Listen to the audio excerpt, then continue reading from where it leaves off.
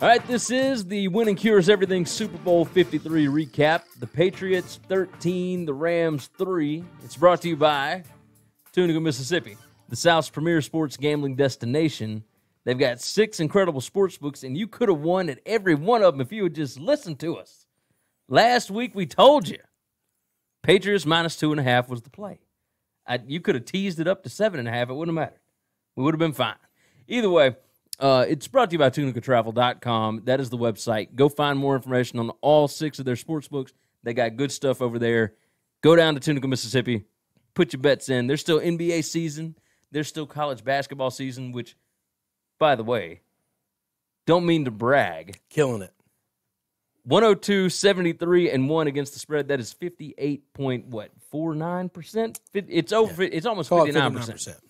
Almost 59% against the spread. Absolutely killing it over here. Follow the daily show. Listen to the daily podcast. I give you picks every single day. Like clockwork. I hadn't missed a day yet since January 4th. Been rocking that joint. So month in, 102-73-1, 29 games above 500. So back to the Super Bowl. Chris wearing his Brady the Goat shirt. That's right. You had a pretty good evening last night. It was a good night. It was not bad. It was a good night. I put a lot of, for the degenerates out there that like to gamble in units, I put 8.1 units or whatever it was on what your average bet is. Yeah, from what my average bet is, because I mean I bet about 1 unit per college basketball game, and some of them like I feel really good at. I put 2 or 3, but like this one, I felt really good.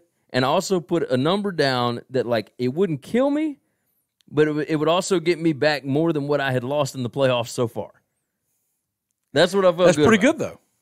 That's pretty good because it'd been a rough playoff for you. It had been a really rough playoff. Yeah, it'd been tough for you. It was awful. I bet the Chiefs. I bet the Saints. I bet the Chargers. I was awful. You went 3-1 week 1. Went 0-4. No. I went. You went 3-1. Oh yeah, no. I was 3 and because I didn't win a single bet after. That's right. You were 3-1 week 1. Yeah. You were 0-4. Then you were 0-2. And then you won the big one. And then I won the big one.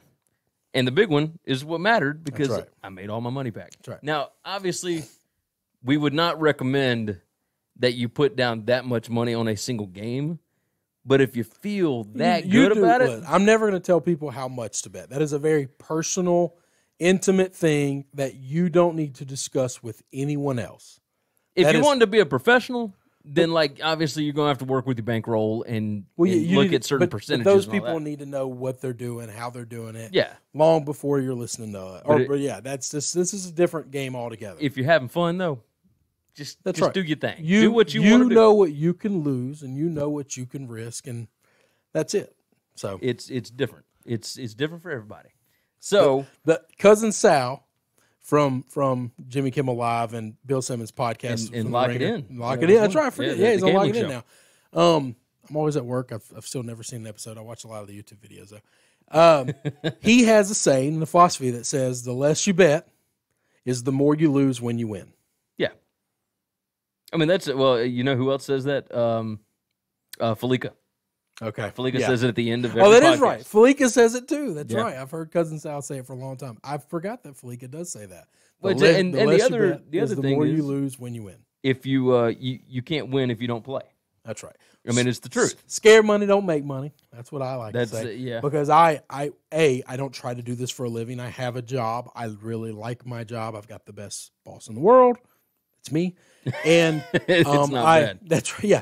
And so if I lose some money, it's not going to cost me my house note. Not going to lose my truck. It's just, it is what it is. Sunday was fun. Sunday was a lot of fun. I showed you when you first got here. Got a little bored on Saturday, getting ready for this stuff. Crazy on the prop bet. And I got online, and I had a couple of tickets from Tunica on the Super Bowl already, but I had no props. I bet 36 props. 36. I bet 36 props. and made money. I did, and most of them laid heavy juice. I won far more than I lost, but I didn't win a lot of money because a lot of them were laying pretty heavy juice. Well, yeah. But yeah, it was fun. I was just bored, and I was like, I like that. Click, I like that. I think I'll take that one too. And then when I was done, I was like, oh god, that was almost all my bankroll. But it was fun. I enjoyed it. And made a lot of money. You want to get into the game? You want to get into the game? Let's get into the game. 13-3. So right when the game started, I thought the Rams made an egregious mistake. Let's start off before the game. Winning the coin flip. Hold on, before we get into the game, okay. You texted our little group with the Westlight Pirates, which, by the way, Chris went on with them, did a fantastic job. That was a lot of fun for the Super Bowl preview. So go download their podcast, Westlight Pirates. They're really good at setting up softball questions. Yes, so yes, they make certainly a guy are. Sound smart. But you were texting our group text Sunday morning and said, woke up like 4 a.m. Yeah, you were super nervous about the game. So all the last 2 weeks, I've been strutting around since we beat the Chiefs, and I thought the Pats are just not going to lose this game. They might not cover this bet, but they're not going to lose this game. Tom's going to get a 6, Bill's going to get a 6, and they're going to win this game, and they're going to win it from start to finish. And at no point in time was I nervous.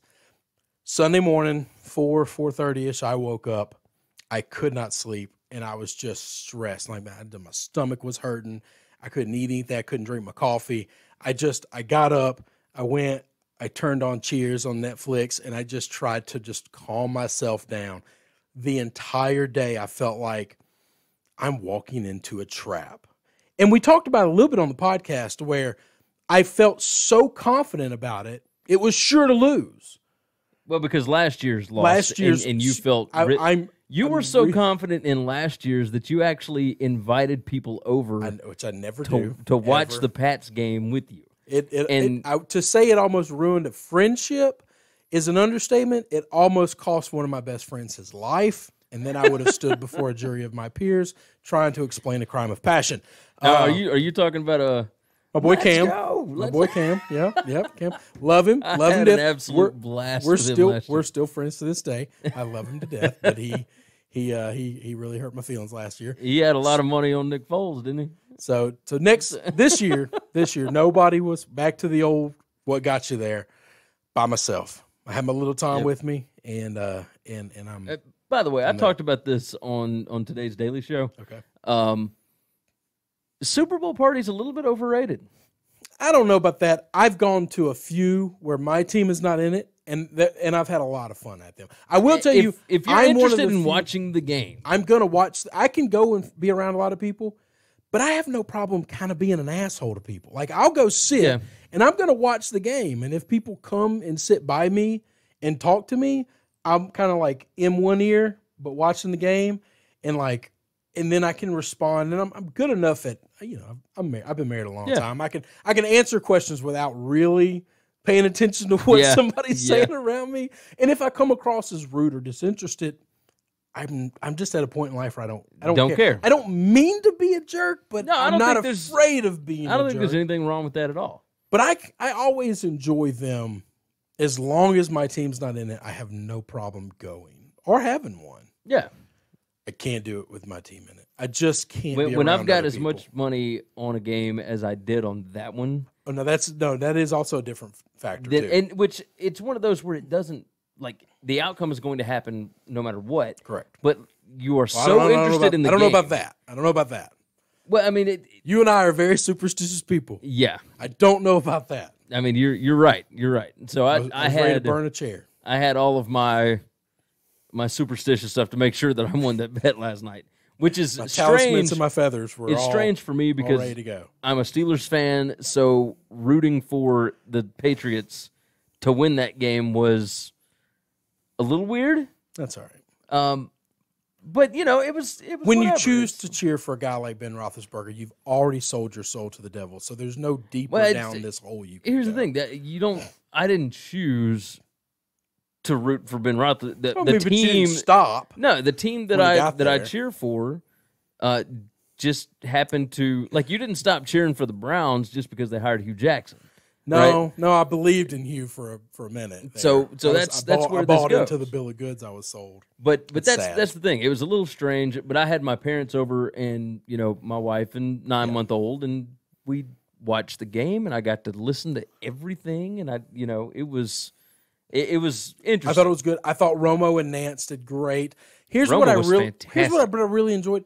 I thought Nance did a good job too, and Nance is finding his place with Romo. Romo doesn't overpower the broadcast to be great. Oh, I agree. And that's something I really enjoy is there are times when he's so good it kind of makes Nance feel like, why are you paying him to be there?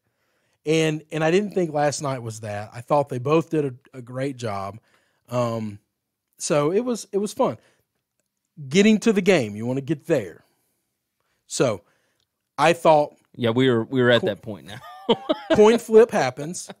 Rams win the coin flip, and I thought, man, I really needed the Pats to get the ball, drive down, score, just like they did against Chargers, just like they did against Chiefs. And the Rams say, we're going to defer. We're going to take it at halftime. And I immediately perked up. I mean, I'm already watching, and I'm watching a little more intense. Huh? Is this some weird trick? Like, this team has done this in the playoffs, and you're going to hand them the ball. You're going to let them drive it down your throat. They kick off. They hit the ball at like the 32-yard line because you can't stop them, and your kicker is obviously hurt or something. He can't get to the end zone. And unless that was strategic, don't know why you would have done that.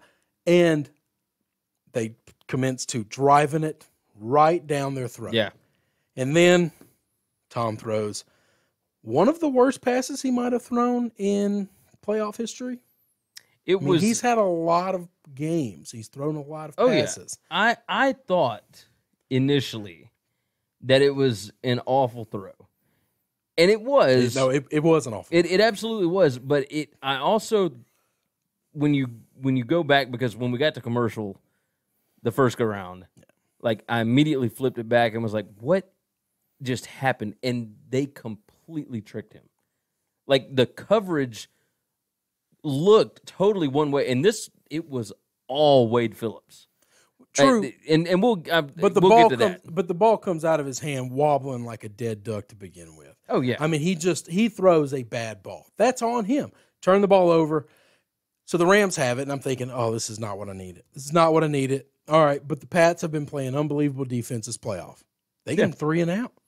Thinking, holy crap.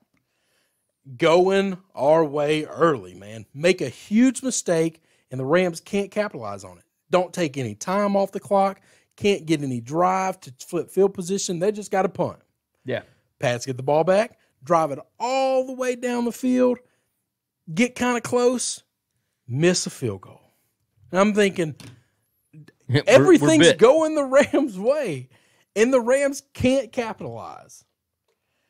At the end of this game, fast forward through, everyone assumed this is a boring game. Now, you and I see this game differently than most people because we are, at our core, defensive guys. Yeah. We like defense. I don't think that these offenses were bad. I don't think they played terribly. I think they were taken out of the game. Yeah. The people that took, and here's the deal. Bill does, we always say this, he's going to take your best player away. Yeah. And usually I always work under the impression that he's going to take this receiver or this running back.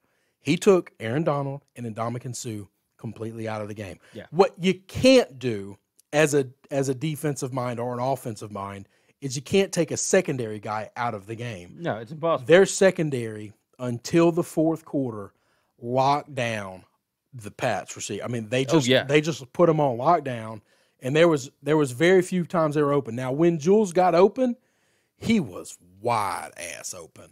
It was it was fun to watch. That's because the Rams kept going back and forth from running man to zone. And so I'm watching this and I'm talking to myself because I'm the only person in the room. and it's just like, how do they keep going back to zone? When they're running man, nobody's open. Yeah. Nobody. And they go to zone and Julian's standing there saying, there's nobody within 7-8 yards of me. Yeah. Tom, hit me the ball. And Tom hits him with the ball. It was very strange. The Patriots ran the ball on them way better than I thought, up the middle, up the gut. I didn't think they could do that. They absolutely ran the ball up the gut. My Sony Michel over 77.5 paid out nicely. Yes. It was nice. But they still controlled the clock. They controlled the line of scrimmage. They got more first downs than the Rams by an obscene number. Do you have that number in front of you?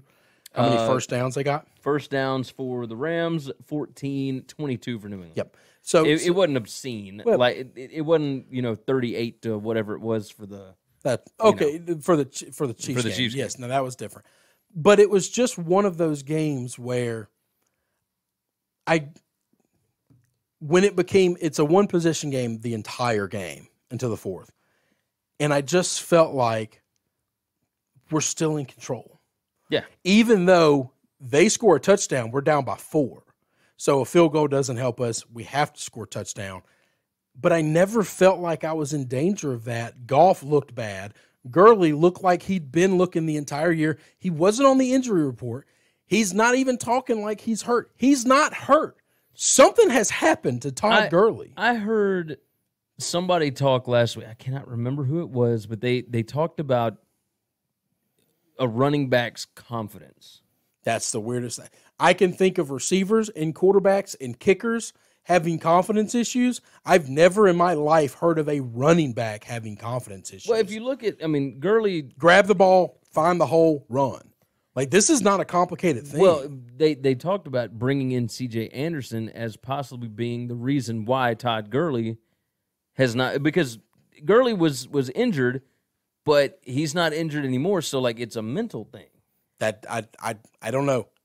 Obviously, it's a mental thing because when he's healthy or when he's right, he's one of the best running backs in football. He had 2 targets, 1 reception for -1 yards. He had 10 rushes for 35 yards. Yeah, I was about to say 35, 33 yards. And a long of 16. That's right. So he had 9 rushes for 19 A whole lot yards. of nothing. Yeah. No, they took him out of the game, but they didn't have to do anything special to take him out of the game. No. It was just incredible. And then Goff looked like a first-year starting quarterback in the playoffs that just can't do anything special. Yeah. And what really surprised me was how conservative McVay was. I expect that from the Pats, right? And sometimes they'll do something crazy and, they'll have a trick play. But, McVay, and I think it might have been because the Pats had so few points that the Rams didn't want to risk it. Yeah, I think if the best thing that probably could have happened to the Rams is the Pats get up by 10 in the first quarter. Yeah, because then he could justify opening the playbook. But when it's a one-possession game, you feel like all we have to do is have one drive with a touchdown. We win this thing. Yeah. And so you just don't make the mistake. You're right. And playing scared has never been Sean McVay's thing, but I think a part of this might have been, he respects Bill Belichick a ton. So you're constantly trying to play chess, but you don't want to overthink yourself. So then you just continue to do the same things you've been doing, which is not working. And they had one drive towards the end of the game that it looked like it was going to go the right way because they were moving the football, things were going well, and then the Patriots switch up something on defense and they get the interception. So before the interception, in my opinion, the player of the game. Now, nobody's more proud of Julian Edelman than I am, and what he did in this playoffs, pretty unbelievable. What he's done in the playoffs is not. You're just not able to put into words how impressive it is to see a guy with A, his skill set, and B, his size, be as good as he is. It's all heart. It's all will. It's all want to. That guy was not born with a God-given athletic ability. He worked for everything he has. Edelman, let's see. Here's his numbers. He had 13 catches for 151 yards against the Chargers. Oh, I was about to say, I think he only had 140 tonight. 10 catches for 96 against the Chiefs and 12 for – or no, sorry, these are targets. I'm sorry. Yeah, I was about to say. 9 catches for 151 yards, and he didn't have a single touchdown in the playoffs. Nope. But 9 for 151 against the Chargers, 7 for 96 against the Chiefs, 10 for 141 against the Rams. he was the most important player in all the playoffs.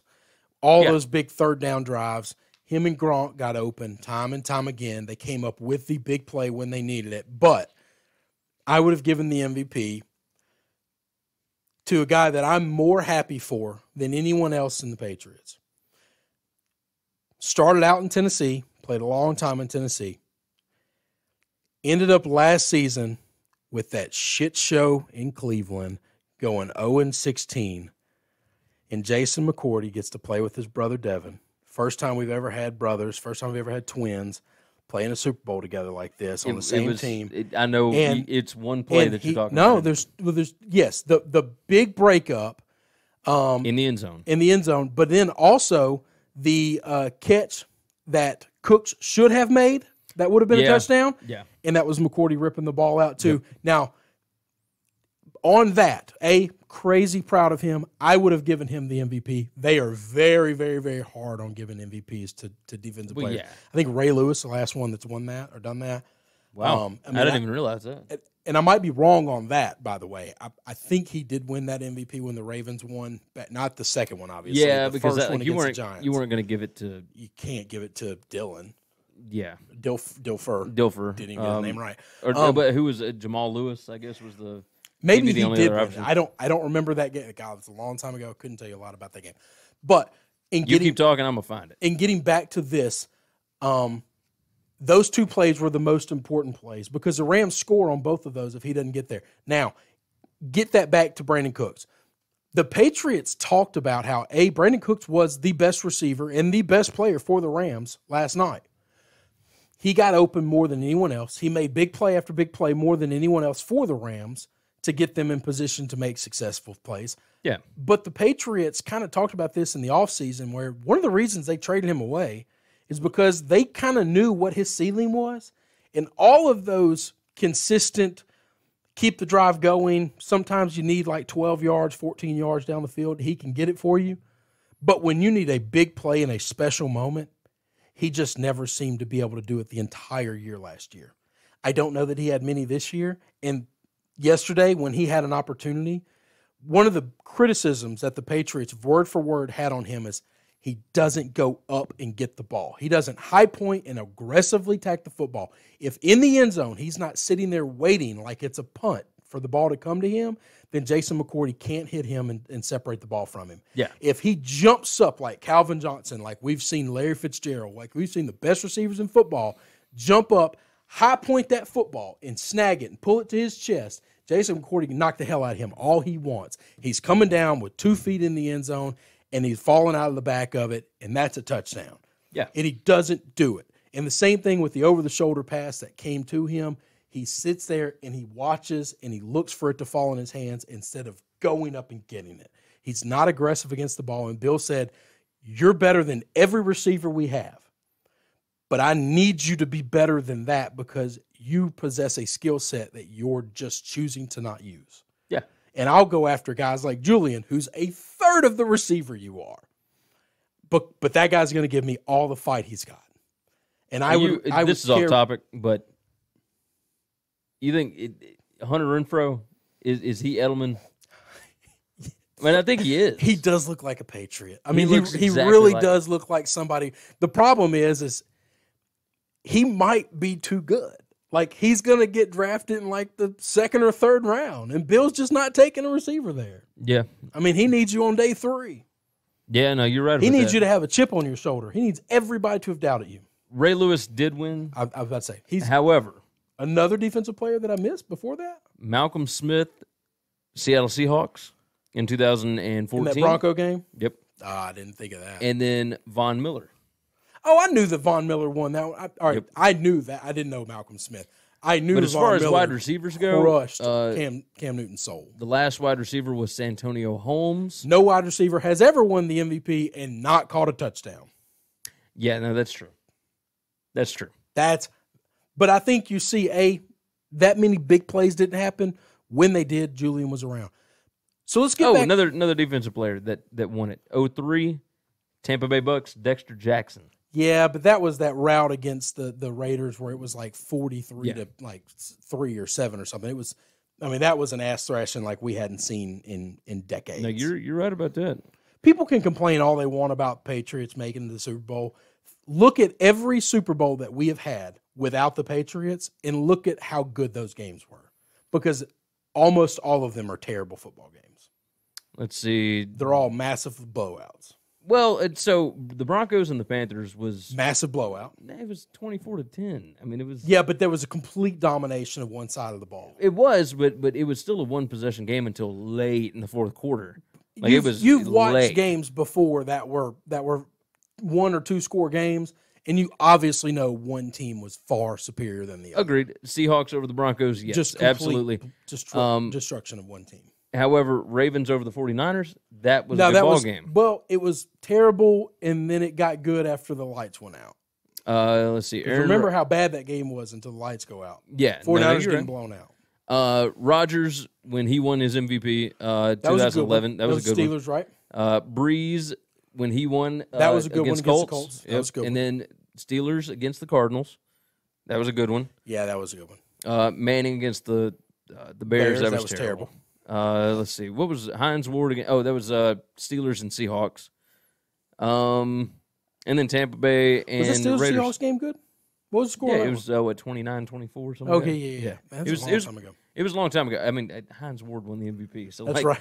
You know, that's right. It's been a little while. It's been a while. Getting old. Been a little while. Speaking of getting old, my favorite thing that happened outside, as long as the Patriots win, this is my absolute favorite thing. So I'm not that old of a guy, but I feel like an old man, A, because I just don't take care of myself very well, and B, I've always think more like an old man than not. I love the adage that like age and like wisdom and grittiness can always get you a lot further than like youth and skill and speed.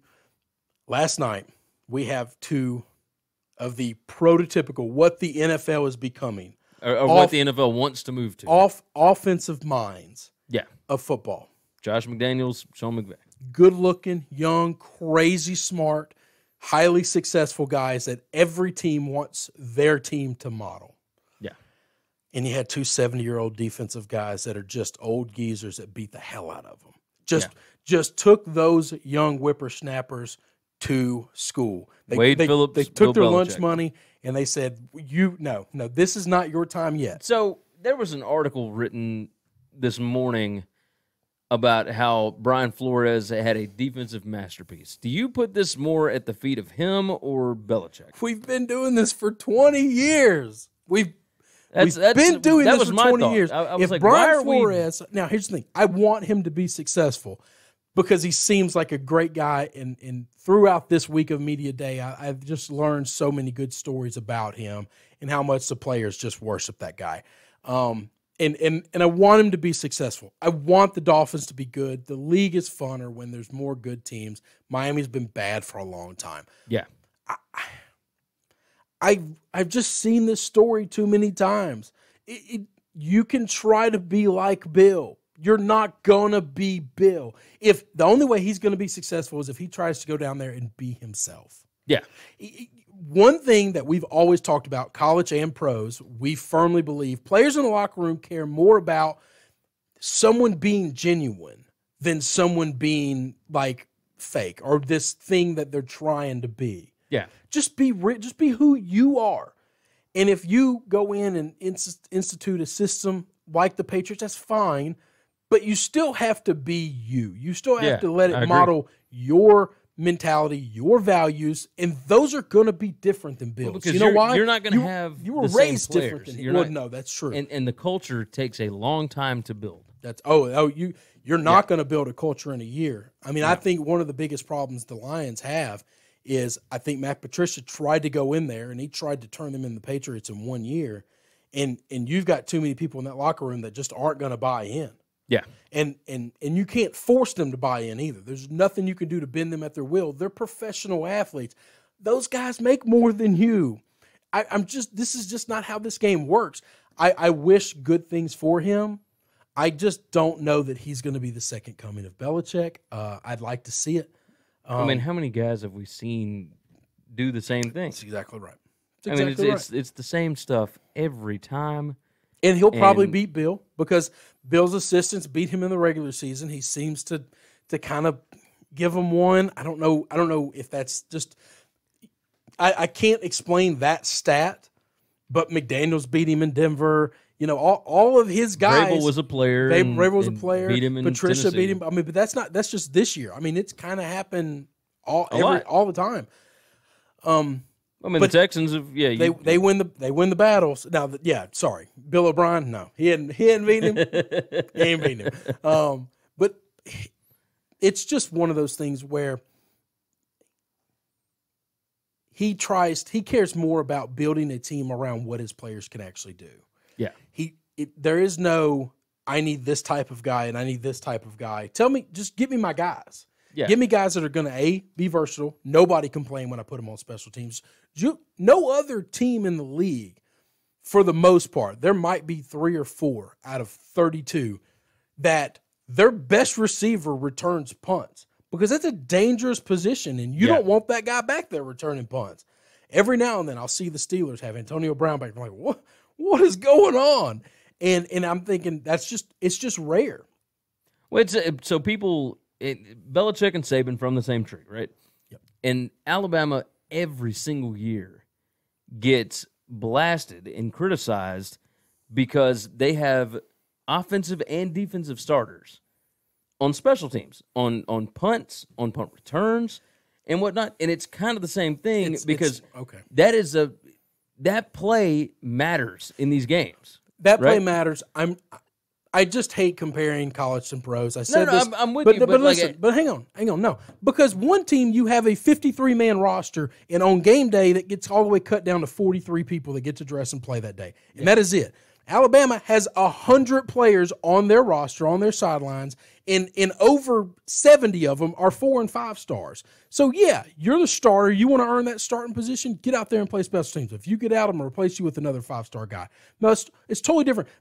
I said this when I was on the podcast for West Lot Pirates, and I'll keep saying it. The only way college and pros are the same is they play on a gridiron that's 100 feet long and 50 feet wide. That is the list. That is it. They don't use the same size ball. They don't play with any other rules that are the same except for 10 yards get you a touchdown or first down. Touchdowns count for 6. Extra points count for that's it. Nothing about those two programs and those two ways of doing things are the same. They're just not. Now that your rant is done, what I'm saying is special teams is important. That's why he puts those guys back there. Bill cares more about versatility and willingness to do whatever it takes to make the team better. And if you go to the Patriots and you say, I'm not going to play on special teams, then you will quickly be gone. It doesn't matter how good you are. But they don't care. There is no, I'm not going to do that.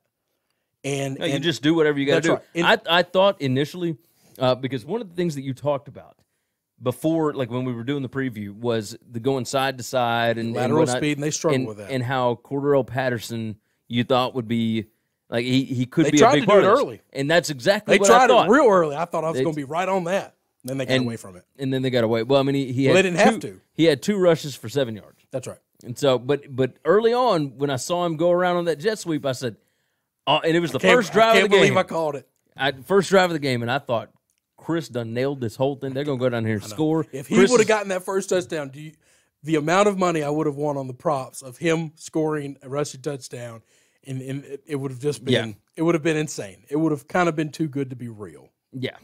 So that was still pretty good. Oh, no, I had a good night. But I was like, man, they gave it the ball twice, and he ran it out. I just thought he was going to be the X factor. And the reason he wasn't, I think, was just because they realized we can run it up the gut. We don't have to change our game plan for what we did against the Chiefs and what we did against the Chargers. We can run the exact same plays. So Burkhead looked really good. He looked fine. He averaged over 6 yards a carry. So here's the X factor in this game, and this is what a lot of people complain about, the boringness of the game. Man, we're kind of bouncing all over, but that's okay, I think. The thing that makes the Patriots a little bit boring to watch, but also is what makes them so good, they're not afraid to run the exact same play over and over and over again. People are like, well, nobody was creative. Everything was boring. On the drive that they scored on, 3 pass plays in a row, It was the only drive that they said, we're not going to run the ball at all. We're going to throw the ball. Oh, we're down to 2. Now we'll hand it off to Sony. He walks in untouched. What was that? Was that the fourth quarter? Yes, because, yeah. So anyway, but the 3 plays to get him there, 3 pass plays in a row. First pass play, Gronk. The next play, they ran the exact same play, exact same routes. The Rams said, man, we got to cover Gronk. So they put their best guy on Gronk and they double team him. They leave Julian wide open in the middle. Yep. Hit Julian. Third play after that, the very next play, which is the 3rd play in a row, they run the exact same play. The Rams know they're running it. And they're like, all right, Talib, you now get on Julian, man-to-man. Don't let him go. We're going to double-team Gronk, and we've got a safety over top to stop one of them if they get it. Gronk is covered like a blanket. He's got just that narrow window open. Now, you're talking about the 4th one. That's the 4th play. The 3rd play was Burkhead. But the third pass play in a row, they run 3 plays in a row. Bam, bam, bam. Yeah, Gronk, Edelman, Burkhead. So they ran a play in between there. Yeah. But all 3 of those pass plays, they ran the exact same play over and over and over again. That one, the Rams actually guarded everybody. Nobody was open. Tom found that narrowest of narrow windows. He throws the perfect pass, the perfect spiral. This is what makes him the greatest of all time. Is he didn't have a great game, but it was like this was a model of his season. There were some drives he was good, some drives he was bad. This season, some games he looked good, some games, we were writing him off and the dynasty's over. When they needed it the most, I'm going to be the greatest of all time. Yeah. And I'm going to make this play. Wade Phillips on the sidelines said, I got to stop Gronk. Stop Gronk, Edelman's open. Man, they're going to keep running this play. I got to shut them both down. He shuts them both down. Tom just beats them. Yeah. Gronk makes a good catch, rolls, which I thought he was going to score because they let him catch it. They were like, crap, how did he catch it? And nobody touched him. And then I knew we're getting this touchdown. They're going to hand it off to either Burkhead or Michelle. We're the only team that still runs a fullback, I think. My dad and I actually talked about that last night. He said, how many other NFL teams have a fullback on the roster? Many of them don't carry one on the roster. The ones that do, they only come in on major jumbo packages. Yeah. And I think he plays, I don't know the percentage, but I think it's more plays than he doesn't. And if you watch that touchdown run, him and Gronk blow the hole wide open. I'm not kidding. My fat ass falls through that on. Sony Michel goes in and he's coming through with power to where if you touch him, you're not stopping him. And it was like he was shocked he didn't get touched, but he was just rolled through. Yep. There was no stopping him. And I was like, well, that's going to be, I saw the formation. I saw them, and they ran it right at Sue. Oh, yeah. We're already pretty deep in this one. All right. But I do have a question. Okay. This was a major topic the week before. All right. Is Gronk done? So everyone keeps asking that. I don't know. They asked him last night, NFL Network. I flipped over to that as soon as CBS. At the end of the game, I didn't like that CBS immediately went to their new show and they didn't do more post-game stuff. It's funny that you say that because my wife was like, oh, my God, is this post-game stuff going to be done? Because she wanted to watch the show. And I'm like, so anyway, look, let them out there and discuss it. Then flip to another channel because they got another show on. Yeah, that's what I said. But this is the Super Bowl. Well, I told her I'm watching all the post-game. When this is the thing. This is it. Today is one of the saddest days of the year for hardcore football guys. Yeah. It's 7 months before we get anything like this again. Don't if you bring up the aft, I'm gonna hit you. We're gonna fight and it's gonna happen. Don't do that. If they start bringing up lines and it's something that we can actually talk, if it is a good product, because it's going to be a couple of weeks before we figure out if it's good or not. A couple of years before we know that it's a good product. Well, we'll know if it's good enough for us within a few weeks. I don't know about that. So your standards are definitely lower than mine. There's only 8 weeks of the season, or 10 weeks or whatever it is. So anyway, I'm not looking for. We've already spent more time on this than we need to. So I flip over to the NFL Network. They covering this thing from start to finish. And Gronk says, look, I ain't talking about tonight. I'm celebrating. I'm enjoying this, which I have a strong appreciation for. He's like, I'm enjoying this. And if it's still, I'll figure it out in a couple of weeks. Tonight, I'm not making any decisions that will affect the rest of my life, because any decision I make from here on out is probably going to be a bad one. Yeah. So I'm not making a lifelong decision. I'm making a might not have should have done that tomorrow when I wake up decision. Yep. But that's it. And I have an appreciation for it. I don't know the answer to that. If this is the last we saw of Gronk, it was a hell of a run. I do think that he realizes if they decrease my workload and how often I go out and let me just block, he can play all 16 games. He doesn't get hurt. And when they need him most on big third down and fourth down conversions, then let's take the car out of the garage and let's hit me. And then I'll go back to blocking. And I think he's totally okay with that. He lasted this is the healthiest he's been his entire career. Yeah, Since but he him and still Hernandez days. He's slow. But even being, he's never going to outrun anybody. Well, no. He's just going to post them up, go up, get the football, and come down with it. He's bigger and stronger than everybody else out there that's going to be guarding him. I agree. So I think the key to him is if he comes back, if they bring him back, if he doesn't retire, I think his entire season next year is going to look just like this. You don't take him in fantasy. Like he falls off the cliff in all statistical matters there are, but it doesn't matter because all he's doing is chasing greatness. He has made it clear. Last year he said, I cannot retire before Tom. That guy is 40 years old, and I'm in my prime of life. Now, maybe not prime in football days, but I'm in my prime of life. I cannot retire before this guy. So yeah, I don't know the answer, and I love his answer from last night. I don't care.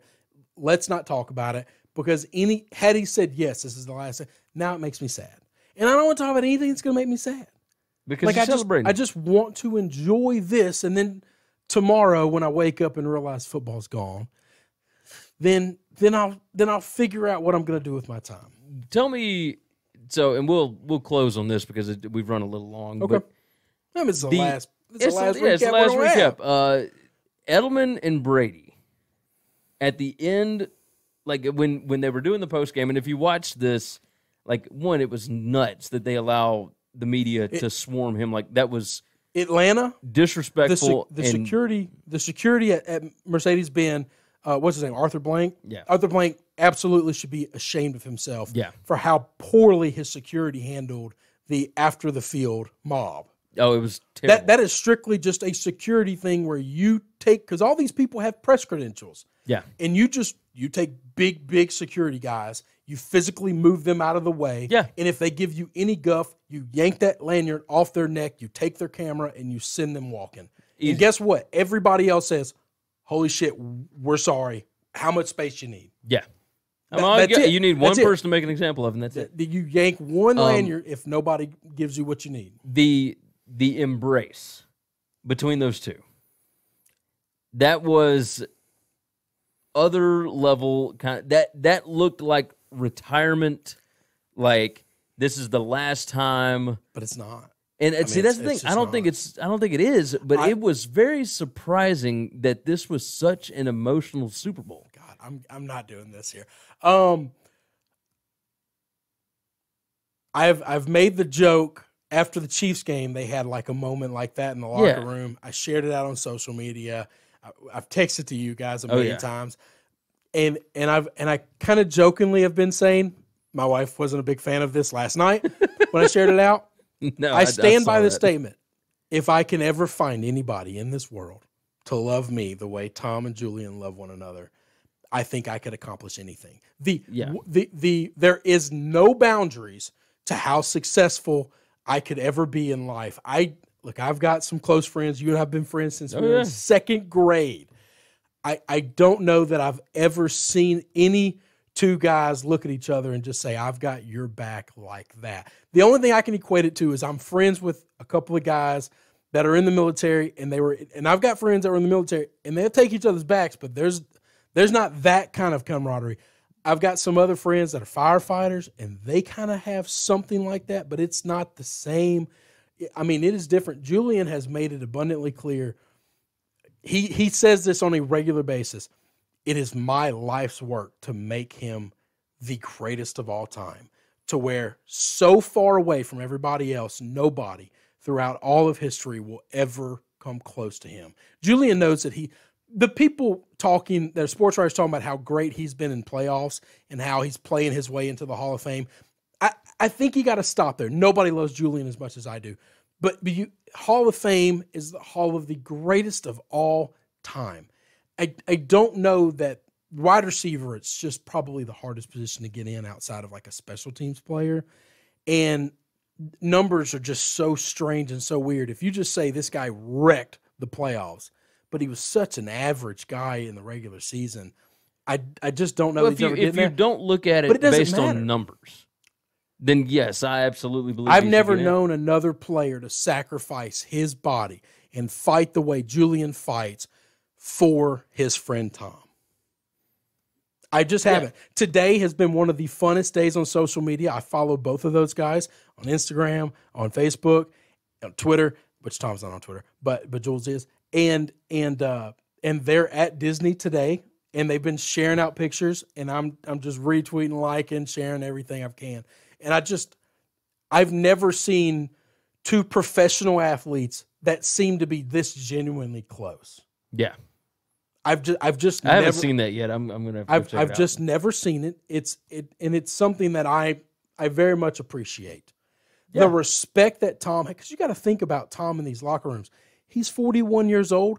The average age, and the Patriots have probably one of the oldest locker rooms in the league. Yeah. And the average player is like 26, 27. Like, these guys aren't hanging out with Tom after the game. Dante Hightower is. He's been to what, 4 Super Bowls now? Is that right? He might have been to 5. Maybe it may be 5. I think he was at one of the losers. He was with 2 of the losses. He might have been there with the second Giants loss. He's been there a while, man. Wait, so he was a senior after 2011, maybe? He stayed his senior year at Alabama? Yeah. I don't remember I believe that. So. For some reason, I thought he came out early. He may have, either way, I think he came out after 2011. So 2012 through now. So let's say that he was 20.